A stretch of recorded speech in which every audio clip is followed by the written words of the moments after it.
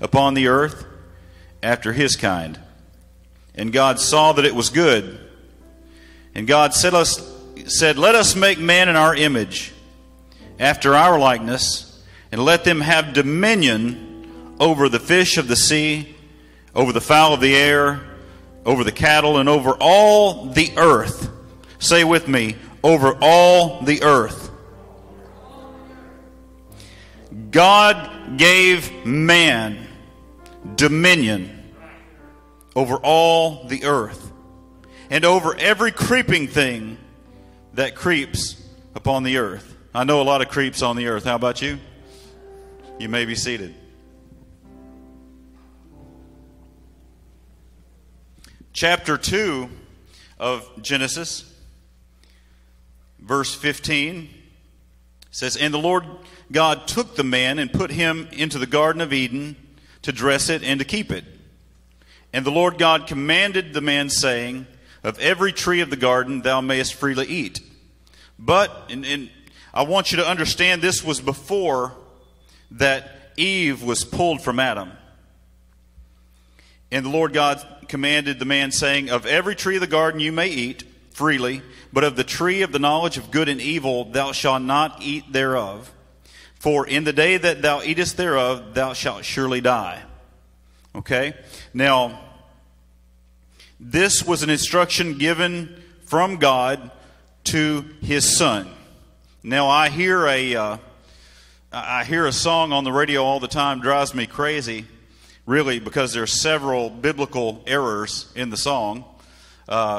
It's on the Christian station, but the song is all wrong. I always turn it over whenever I hear it, because it talks about God's only son.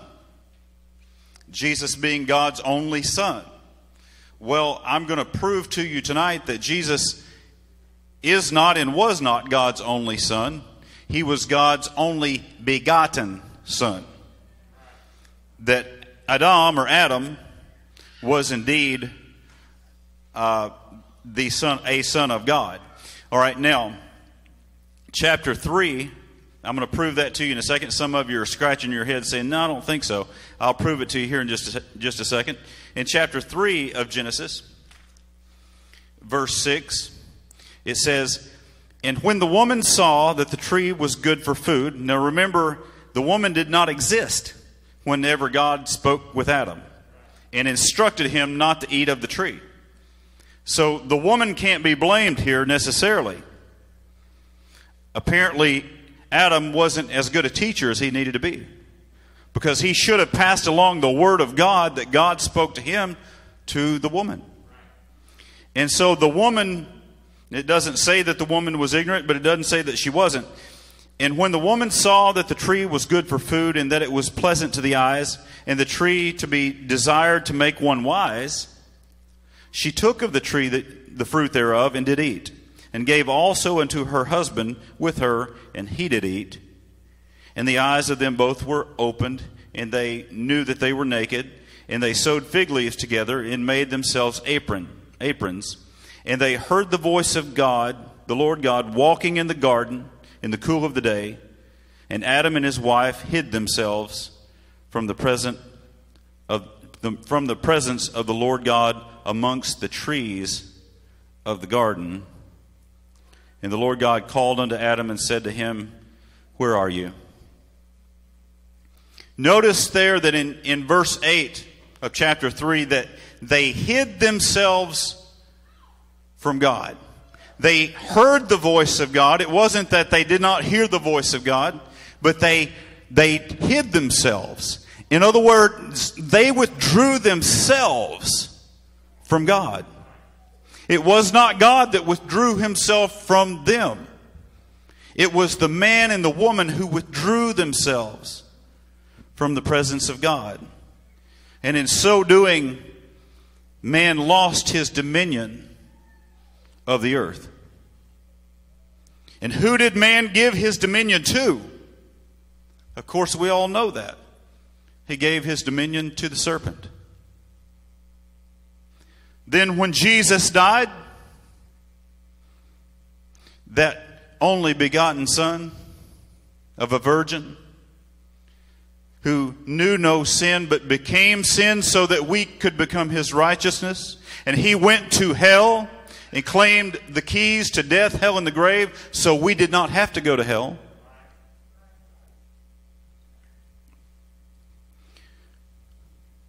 He gave us our dominion back. I'm about to prove that to you as well.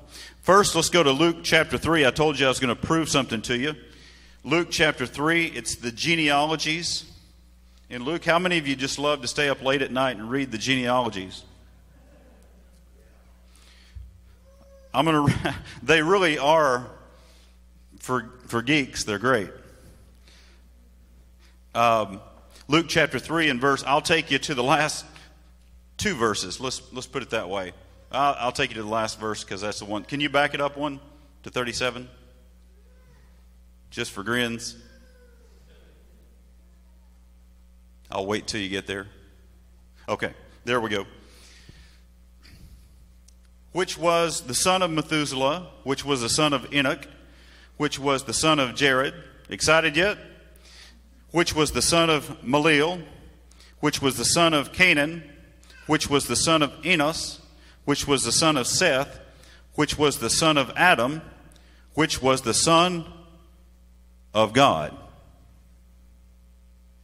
Adam, I just proved to you there that Adam was the son of God. Now in Matthew chapter 16, let's flip over to Matthew 16. This is a Bible study. When Jesus came, God manifested himself in flesh and came to a virgin. He was born a child in a manger. And he came to deliver something to us. And in Matthew chapter 16, he did just that. Or he was prophesying about that in Matthew chapter 16, verse 13. It says, when Jesus came into the coast of Caesarea Philippi, he asked his disciples, saying, whom do men say that I, the Son of Man, am? And they said, some say that you are John the Baptist. Some say Elias. Others Jeremiah, or one of the prophets. He said unto them, but who do you say that I am? And Simon Peter answered and said, thou art the Christ, the Son of the living God. And Jesus answered and said unto him, blessed art thou, Simon Bar-Jonah, for flesh and blood hath not revealed this unto you, but my Father which is in heaven. Now,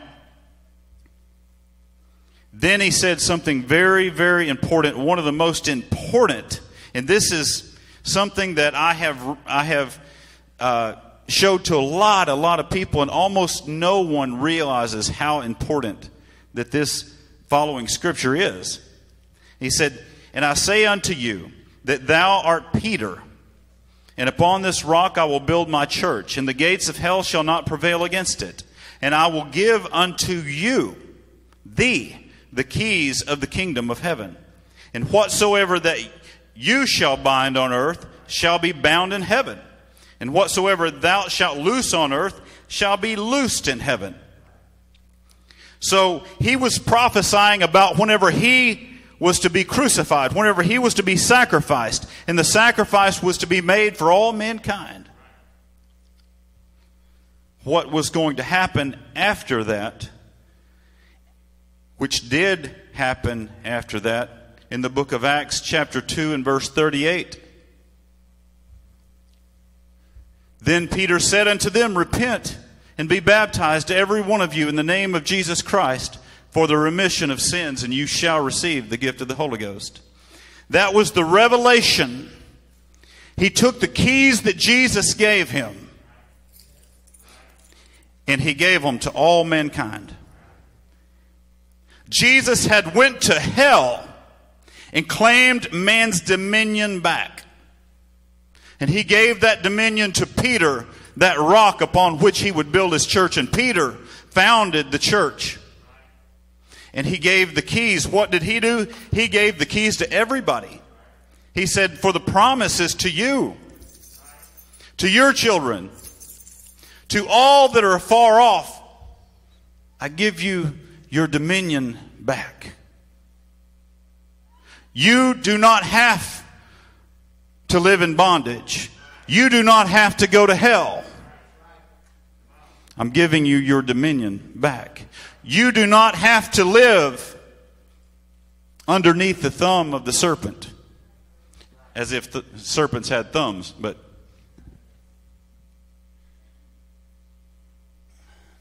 you can go tomorrow and talk at school or at work and say, my pastor said that snakes have thumbs. So that now we might have dominion over our lives. But most people never even take the keys. Most people in this world, the saddest thing in the world is that Jesus died to give us our dominion back. He died to give us the keys to His kingdom so that we might enter into it. And most people never even hear what I just taught you. The vast majority of Christians never have heard the message that I just taught to you. And many of those that do, they take the keys of dominion. Come here, brother. See, the serpent does have thumbs. They take the dominion that Jesus bought them and they give it right back to the devil. He won't even drive a Ford.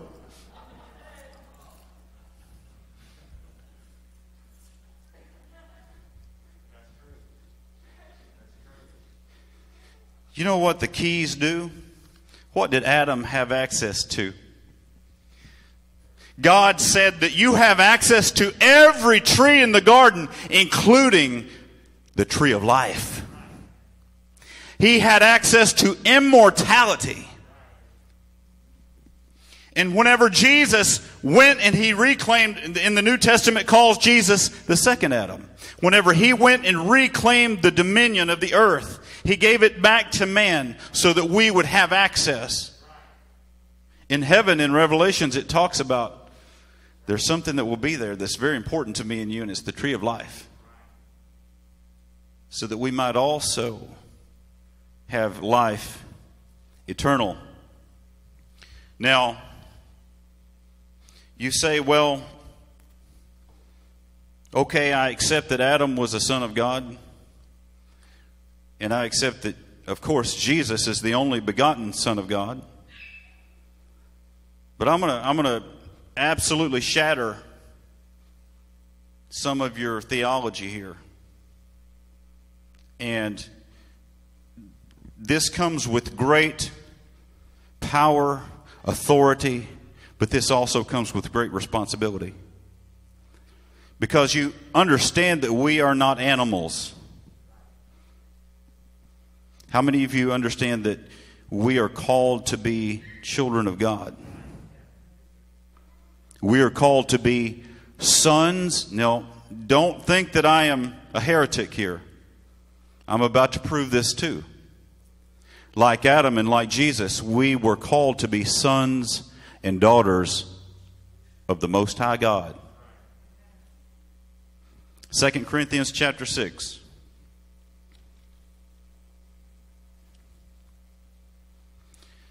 Verse 17. Wherefore come out from among them, and be ye separate, saith the Lord, and touch not the unclean thing, that I will receive you. And I will be a father unto you, and ye shall be my sons and daughters, saith the Lord Almighty. Now, Adam and Eve separated themselves, but they separated themselves from the wrong one. They ran from the God Almighty. They should have ran toward that voice. Romans chapter 8. I'll prove it to you again. Some of you said, I don't know about regular old people being sons and daughters of God. Well, let's read Romans chapter 8 and verse 14 says, For as many are led by the Spirit of God, they are the sons of God. Through using the keys to the kingdom, By unlocking the door of the kingdom, we become sons and daughters of God. That's why the Bible calls us joint heirs with Jesus. What dominion and what authority does that give us in our lives? You just think about that. Adam had all authority over all the earth. He named every animal. He was more or less the God of the earth. He had complete authority over everything. He was the Son of God. And of course, we know that Jesus, all power in heaven and earth is given unto him. And he has given you dominion through giving you the keys to the kingdom. So why is it that it would shock you to know how often I hear things like this? I feel like my faith is weak. I feel like my life is spinning out of control. I just can't seem to get ahead. The devil is wearing me out. The devil's winning. I've even heard this. I'm afraid to stir up the enemy. I'm so confused and my life is out of control.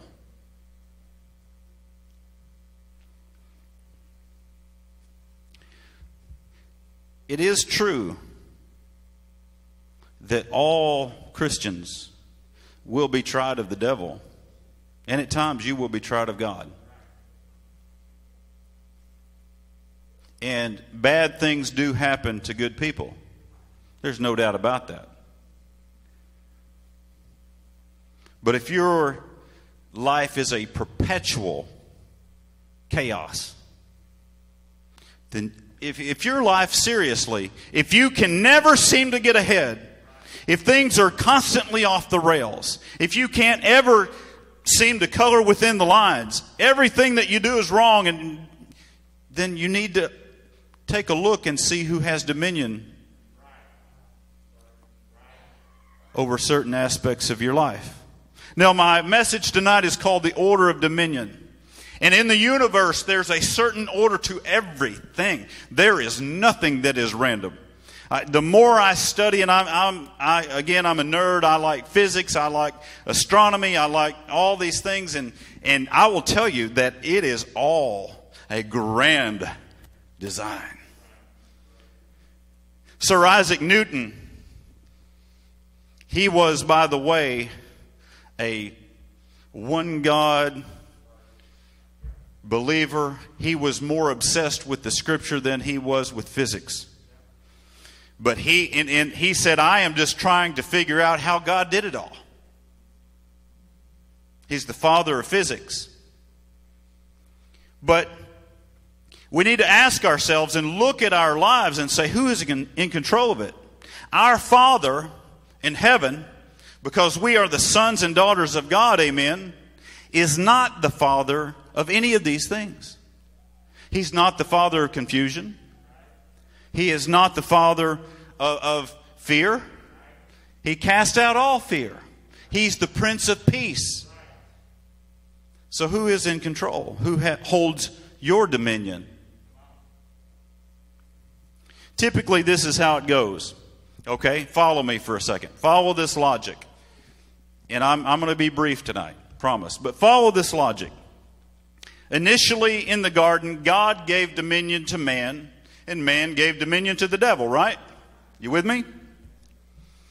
Then God said, okay, I'm going to go down there, and I'm going to take dominion back from the devil. So in this particular case, it was God gave dominion to man. Man gave dominion to the devil. Then God came and took dominion from the devil, gave it back to man, and then most of mankind has given it back to the devil. Who is in charge around here?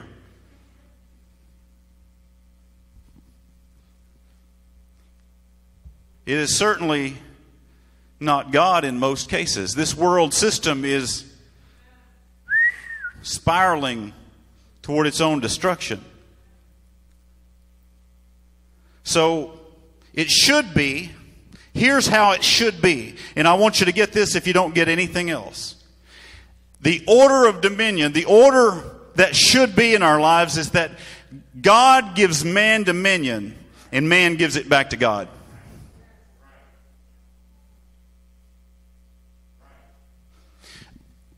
The steps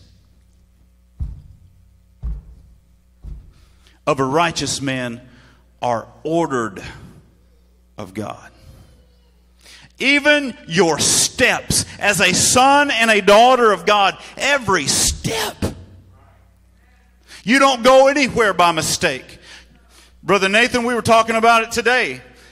God puts him in places and houses to minister to people. You didn't go to anywhere by accident today. You didn't go anywhere to fix somebody's sink today. That's not why you were there.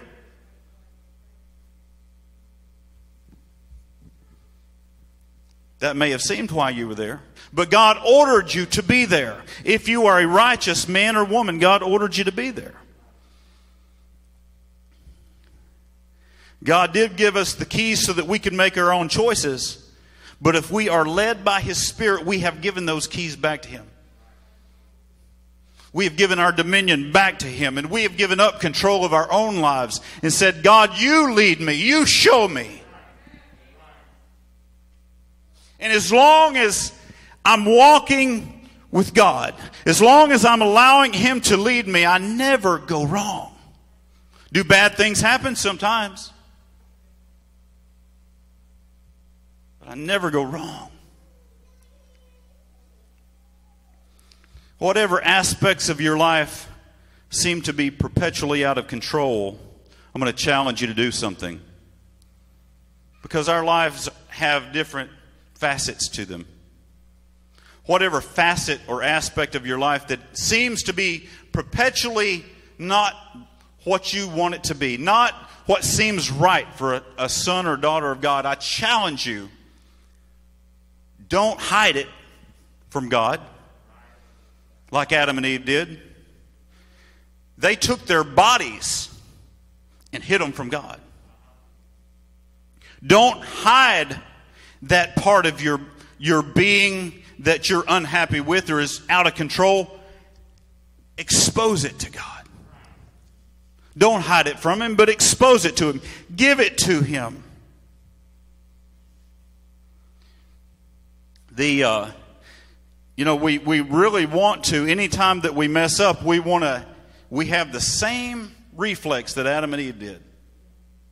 Let's hide it. Let's not expose that to God. Let's act like it never happened. God will not miss us.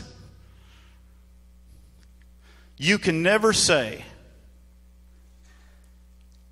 in this life, I've got this. You do not have this. You cannot handle this life. If you don't hand it over to God, you're in for a rough ride. It's like and I talk about the fishes and the loaves all the time, but what if that young man with the fishes and loaves had said, no, I don't have enough to feed all you people?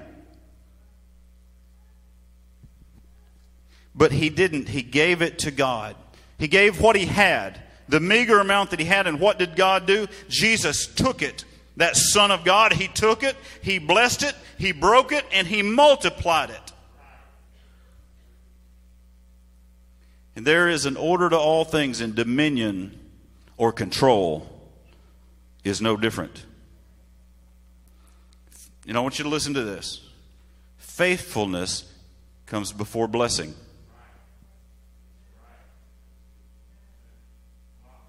It just does. And faithfulness can be a lot of things. Servitude comes before mastery.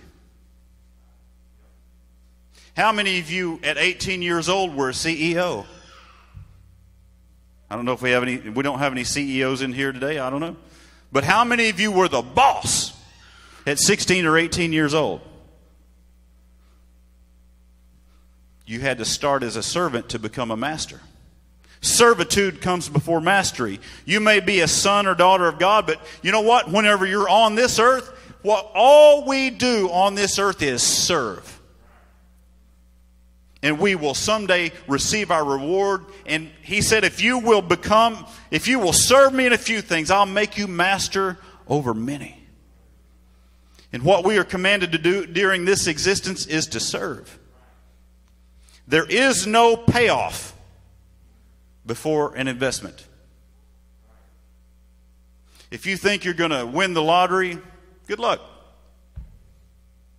You're still going to make an investment. That's not a very good investment at all. But you'll never receive a payoff until you have invested something. You will never reap until you have sowed. And why is it more blessed to give than it is to receive? It's because until you give, the Scripture says, if you will give, then you shall receive. Pressed down, shaken together, and running over. You'll receive many more times what you gave.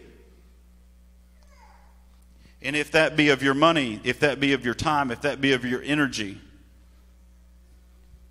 it's all giving.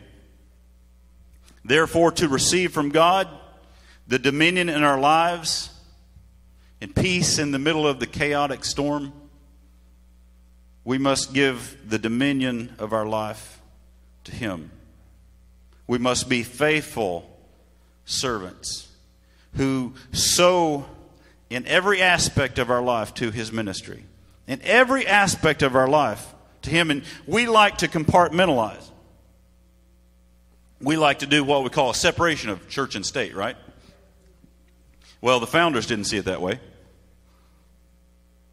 And we like to separate church from home, church from school, church from everything. Let's just separate church from absolutely everything else and see how that works out for you. That's kind of, but actually we should be faithful servants, kingdom-minded in every aspect of our life. So let's look at our lives for just a moment. I would like for us to all examine ourselves. Okay? And we will be as Adam and Eve were in the garden. We will stand naked before the mirror and we will examine ourselves for just a moment to see where the devil might have dominion in my life. For it is certain that if what we reap, we shall sow. And if we sow to the wind, we will reap the tornado. You will reap the whirlwind. So, when the order of dominion gets out of order, what you have is disorder. And our lives become disorderly. So, dominion, who has it? In our relationships. I was talking to a friend this past week who never seems to have the right relationship. It's like, well, have you prayed about that? Have you prayed for the right woman? Didn't think of that one. Are you fishing in the right pond? Or are you just casting out there on the internet and catching those crazy fish?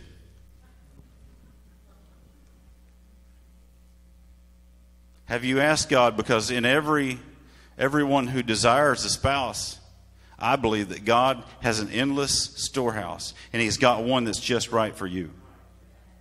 You need to ask Him. The Scripture tells us, ask and you shall receive. In our marriages, those of you who are married, who's in control there? She is. No.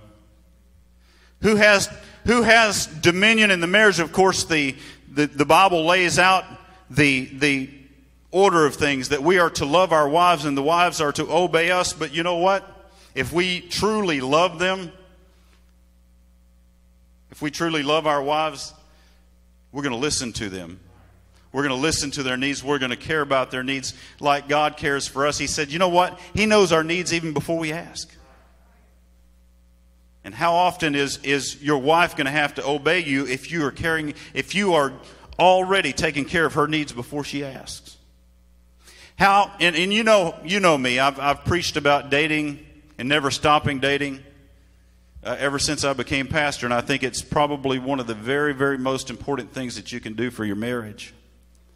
How much time have you invested in your marriage?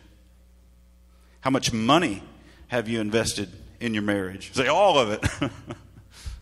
I've invested all my money in my marriage. How much affection? We're in the mirror here. Do you treat the people at work better than you treat your spouse? Do you treat the people at work of an opposite sex with more affection than you treat your spouse?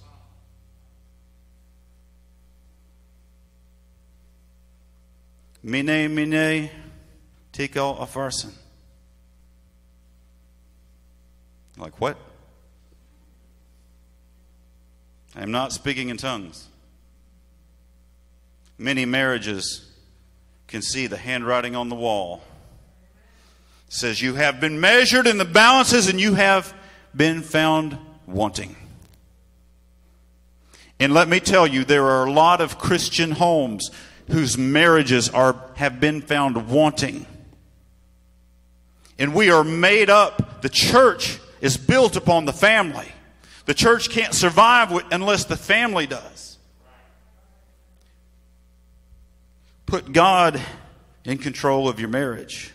Give Him dominion in your marriage. And you know what you won't have? If you give God, if both the man and the woman give dominion to God, there will be harmony in that marriage. It won't matter who's in control if God's in control. With your children, who's in control of your children? You say, well, my kids are crazy. Nobody's in control of them. Well, they emulate you.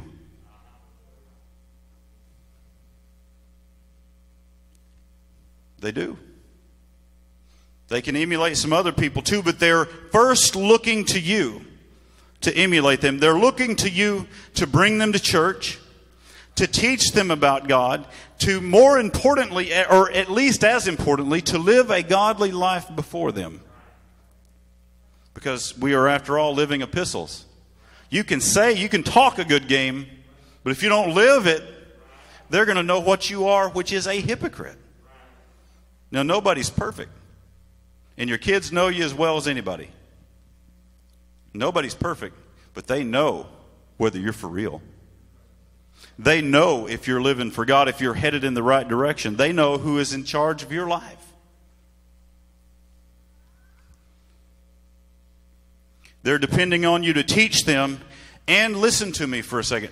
They're dependent on you to discipline them. A nursery is a great place to have in a church. A nursery, by its very name, is a place where nursing mothers go to breastfeed their children.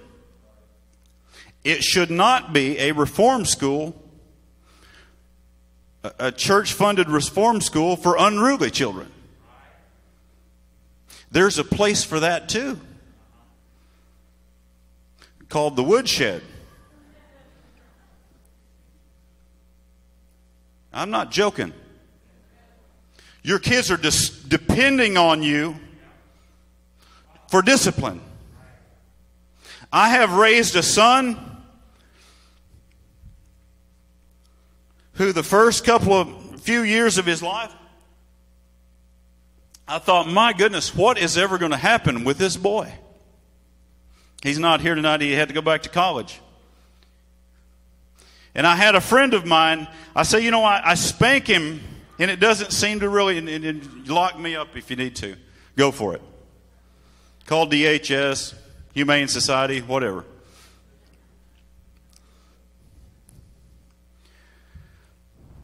But a friend of mine said, just keep on. And at some point, you won't need to.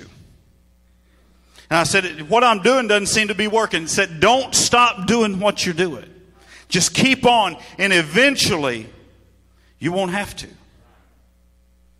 And You know, you talk about your kids, you get all choked up. And my kids aren't perfect. Don't put them up against your kids. I don't want any of that. No. PKs have it hard enough, but he was right in that I have no problem with him. He has faults, I have my faults. But I have no problem with him. As a matter of fact, he's a very good son for a reason, because I didn't quit. You want to know why nobody wants to work the nursery?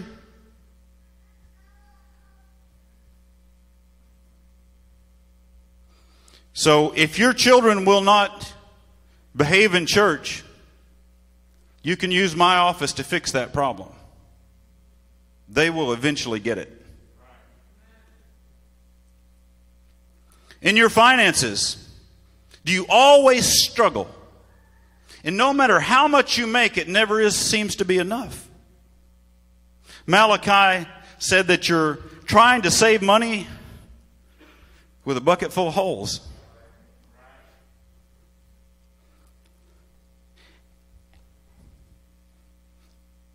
If I don't give of my finances, and I've said this before, if I can get it out of my pocket, if I take this and the Lord says, Jim, Adam, where are you? And I go, nothing to see here. You are taking his hand. Because God wants to bless his children. You tell me that God has sons and daughters that he does not want to bless. Now I can't get it out of this pocket. But you are taking his hand and you are pulling it away. You're pulling the financial blessings away from your finances. And you can believe that or don't believe it. You'll not ever know it until you try it. But I'll promise you this, whenever you bless the kingdom of God financially, you'll be blessed.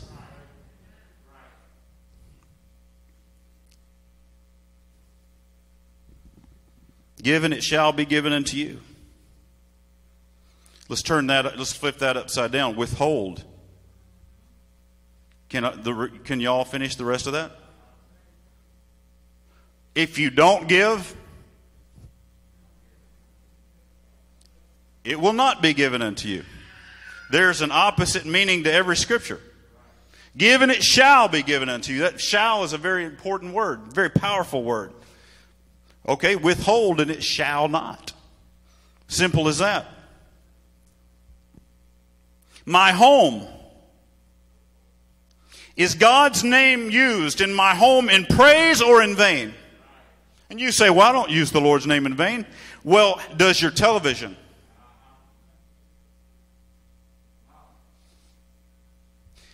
Is there all types of immorality and near pornography and all types of lasciviousness and immorality going on in your living room or in your bedroom in your house? Question mark. We're standing in the mirror. I would tell you this. The home is where it all starts. The church, you can't live without a church, but the home is where it all starts. And if you've got this hell going on in your house, then that's no place for a son or a daughter of God. You know, Jesus went to hell for a reason, to get the keys. But he didn't stay. He didn't say, well, I think I'll make myself at home.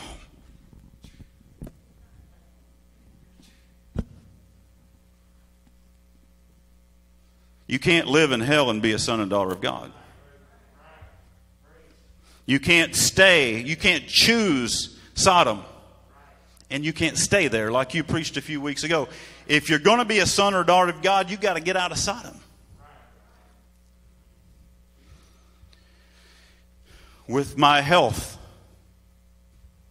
Wait a second. We're still in the mirror here. With my health. You say, man, where did he get all this stuff? Stay out of my life, preacher.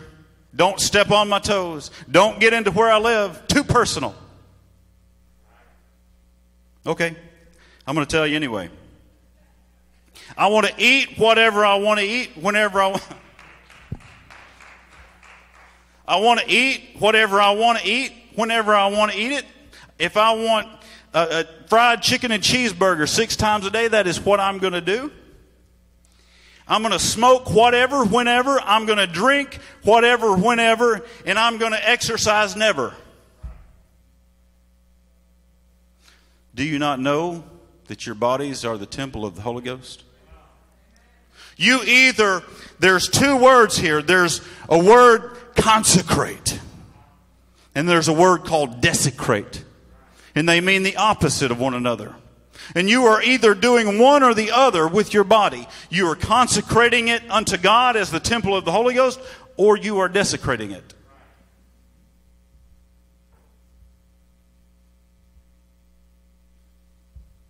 So I encourage you to consecrate the temple. Don't desecrate it.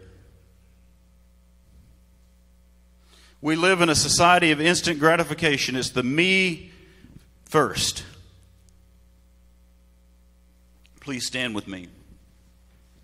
Any of you ever heard, get it your way right away? This is what our children have been raised on. I want it all and I want it now. No boundaries. Got the urge? Just do it. Why wait? And you think about that and you look at those are all slogans that you will go home and hear tonight. And you think about, yeah, those kids these days. Those kids. Remember who they're emulating. You ever heard the song? You ever heard, if you can't be with the one you love, then love the one you're with? I've never heard it.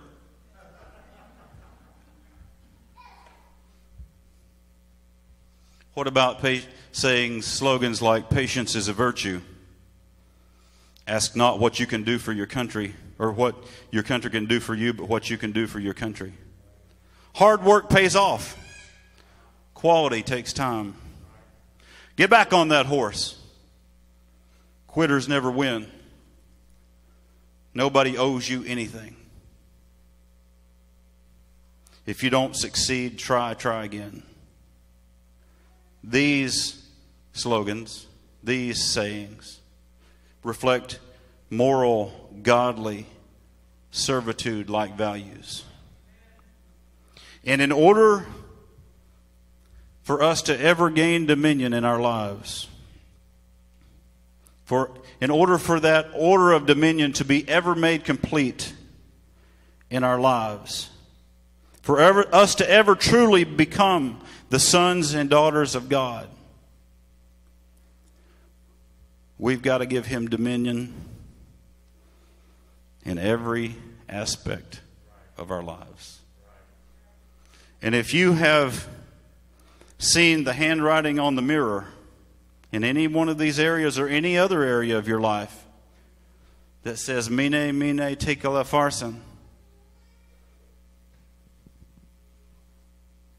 we need to change. I need to change. We all need to change. St. Jude, chapter 1. And I'm closing right here. I'm sorry this hadn't been a chandelier swinging good time. But I really love Bible study, don't you? It's where I grow. It's where I'm nourished. Is learning how I should live. You know, we're happy when we live the way that God wants us to live. Whenever I turn over all of these aspects of my life to God, I'm happy. Everything's not perfect, but I'm happy. St. Jude, chapter 1, verse 20. Very, very powerful. If you've never read Jude, read Jude. But ye, beloved, build up yourselves on the most holy faith, praying in the Holy Ghost. Keep yourselves in the love of God, looking for the mercy of our Lord Jesus Christ unto eternal life. And of some have compassion, making a difference. How many of you want to make a difference? I don't only want to survive this world, I want to make a difference in it. I want to take somebody with me. You know what? Everybody wants to leave the world a little better. I want to take somebody to heaven. I want them to have to build another mansion up there for somebody else. In this last verse, or the last few verses, and others save with fear, pulling them out of the fire, hating even the garment spotted by the flesh. Now unto him that is able to keep you from falling, and to present you faultless before the presence of his glory with exceeding joy, to the only wise God, our Savior, be glory and majesty and what? Dominion and power, both now and forever. Amen. I want to give dominion to our Lord and Savior right now. I want him to have dominion in my life now and forever. Amen. If we give him dominion of our lives now, then he's going to be able to present you faultless before the presence of his glory with exceeding joy. I don't want, whenever I stand before God, and you know we've stood before a mirror tonight, but you're going to stand before something more powerful than even a mirror. There's going to be a day that me and you and every person on this planet stand before a holy God. I want whenever he gives a report of me and of you, I want him to do it with exceeding joy. And I want him to say, well done, thou good and faithful servant. Father, we love you tonight. I pray, Lord God, that we would take this word and we would eat it. We would consume it. That we would know your voice. We would know the voice of the shepherd. And that whenever you call our name, that we would not hide anything from you. But we would bring ourselves before you. We would ask you to search our hearts to see if there be any wicked way in us. And if there be any wicked way in us, give us conviction. Send us conviction so that we might change our ways. We might consider our ways. And that we might become holy and acceptable unto you. In Jesus' name we pray. Amen. Thank you all. I do have a quick announcement that we're getting the new sound system next week. 2 weeks early. And also, the big business meeting is next Wednesday, February the 3rd. Don't miss that. And we're going to be taking some votes on some important items next week. So all of you that are tuning in online, we'll give you instructions on that Sunday on how to do that. And don't forget prayer meeting at 9:30 on Sunday mornings before church. Also, I need to make a very important announcement that we on this Saturday will be moving Aunt Anna, but it's not at 8 o'clock in the morning. We can't get the truck here before then. It's going to be at 10 o'clock in the morning. Next Saturday? Oh, okay, February 6th. I'm sorry. Yep. Not this Saturday. Next Saturday, February 6th at 10, not 8. So just keep that in mind, and we'll get over there and get Aunt Anna moved on to her next